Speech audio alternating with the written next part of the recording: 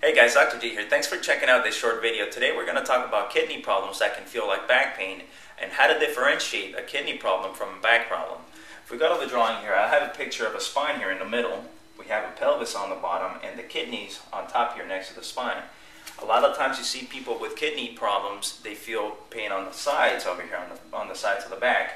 And this is what we're looking for with a kidney problem. We want to see pain that's on the outsides, not in the middle of the spine. So the outsides here, the pain is usually going to be very sharp and very painful. Now, another thing to look for is if you have kidney stones, you might see blood in the urine, or you might feel pain when you're going to the bathroom, when you're urinating. For a more serious condition, such as a kidney infection, you'll not only see the pain and the sharp pains on the sides, but you'll also get fevers and chills. So that's very important.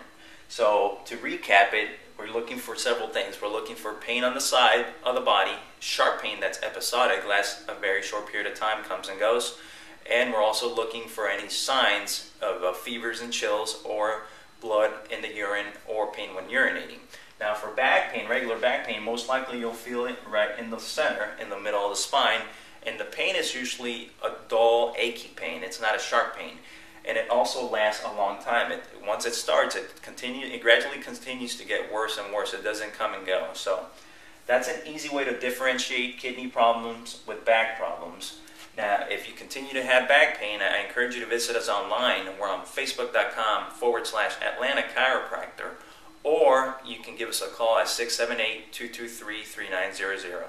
Thanks again for watching this video. I hope it was very helpful and informative for you, and have a great day.